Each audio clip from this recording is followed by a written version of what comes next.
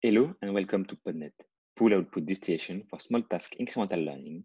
This paper is a result between the startup Eurotech, Sorbonne University, and University of Campinas. First of all, let's explain our particular setting. In incremental learning, we learn multiple tasks. Each new task is made of new classes. After each task, we evaluate our model on all seen classes. Our metric is called average incremental accuracy. It is the average of the accuracies computed after each task. Therefore, our model cannot simply be good at the last task. It must be good after each task. Moreover, we cannot simply reuse all previous task data. It would be too easy. We only use a very limited amount. In our case, it's only 20 images per class. Our major problem is catastrophic targeting. We are able to learn new classes, but we forgot all about the previous classes. This is mainly due to a strong data imbalance. New classes can have 100 of images, while old classes only a few. This targeting is particularly important when learning a lot of consecutive tasks. A naive solution is to avoid changing the model by freezing all or parts of its parameters. This increases the rigidity. We don't forget previous knowledge. However, it also impairs the plasticity, which measures how much our model is able to learn new knowledge. Those two quantities must be balanced carefully, as we cannot favorize only one. Remember that we are evaluated on all seen classes, both old and new. Let's see the major trends existing to solve catastrophic targeting. Instead of learning a single network for all tasks, we can learn one network per task. There is no need to have an actual several networks, but we can use a subset of our networks, as shown on the picture. This is related to the lottery ticket hypothesis. A caveat of this approach is that most method requires task ID inference. Thanks to it, we are able to select the right subnetwork. To reduce catastrophic targeting, we can also replay the previous class data in a rehearsal learning setting. We can either store a few images per class, or we can generate the previous distribution with a GAN. Finally, many methods try to reduce the distance between the previous and current model in a distillation scheme. By doing so, we reduce the forgetting. This distillation, this constraint, can be defined in many ways and can be applied to weights, gradients, or even network outputs. In our case, we reuse a bit of the previous class's data in a rehearsal learning scheme.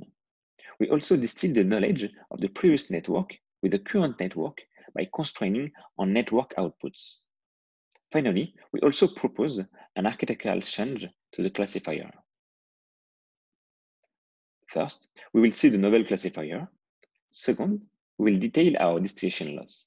And finally, we'll showcase our result. Let's see our LSC, local similarity classifier. Our classifier is based on the cosine classifier. The cosine classifier is a dot product between the features and the weights, where both are L2 normalized. The cosine classifier reduces forgetting by enforcing an identical magnitude on all class weights, both those associated to all classes and those associated to new classes. Each centroid is in the same latent space as the features, and each centroid represents the class majority mode. During the incremental learning, the dataset distribution changes greatly. In this situation, the majority modes become poor centroids as they cannot represent correctly the change in class embeddings. We propose to use multiple modes per class. This results in a classifier that is much more robust to distribution change. In practice, we will set for all experiments and all datasets the number of modes per class to 10. We found that using multiple modes per class increased performance. This performance was not simply due to better overall accuracy, but rather to reduce forgetting. New classes aren't learned necessarily better, but old classes do not forget catastrophically. Because our model is much more robust to the distribution change, the whole class embedding can change a lot with few forgetting. POD, pool output distillation. Knowledge distillation enforces the probabilities of the new model to be close to the probabilities of the old model. Later, let's forget, showed better result by constraining the flat embedding before the classifier. It maximized the cosine similarity between both the old and new embeddings. Our loss pod is applied on all over the PODNet intermediary outputs. In practice, we use it after each WesNet block. Naively, we can constrain the feature of both models to be closed. However, it has two drawbacks. First, it produces C times W times H constraint, making our model too rigid. Every pixel must be constant. Second, if the model produces a pixel outlier, our current model will be affected, and probably in a bad way. Third, we don't exploit the spatial dimension, which could be an improvement.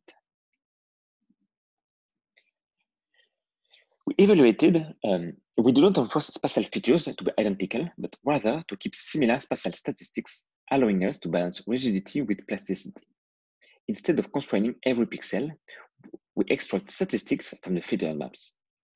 We found empirically the best statistics were alongside the pixel distribution, alongside the horizontal and vertical axis. We evaluated our loss with different kinds of statistics. Constraining on statistics rather than pixel gave better results in all classes. Let's see the result. For all datasets, we learn half the classes, then incrementally add more classes. For CIFAR 100, this means that our first task is made of 50 classes. Then, the remaining 50 classes are learned in a different amount of tasks. Previous state-of-the-art learned at most 10 tasks, each made of 5 new classes. We show that learning more classes made of less classes is more challenging. On the left figure, we learn 50 tasks of 1 class each. Our model forgets catastrophically. They lose up to 30 points of accuracy in the first 5 tasks. On the other hand, our model, PODNet, forgets very little. Our model is also able to scale to larger datasets like ImageNet 100 and ImageNet 1000, and still outperform previous results by a large margin. We performed in the paper extensive ablations confirming the robustness of our model. In this table, we compare the models when changing the amount of rehearsal memory. It is the number of images kept for each old classes. We tried from 5 images to 200 images. With 200 images per old class, our model is comparable to BIC. But as long as we keep less and less images, we see that all results start to fall down. With only 5 images per old class, our result is much higher than previous results. We outperform the previous state-of-the-art, you see here, by up to 26 points. Our contribution is a local similarity classifier and a novel distillation-loss called POD. They allow us to outperform previous state-of-the-arts on multiple datasets by a large margin, especially in the challenging setting of many small tasks. Our code is available on GitHub. You will find every config file necessary to run and to reproduce the exact same results. Thank you for watching.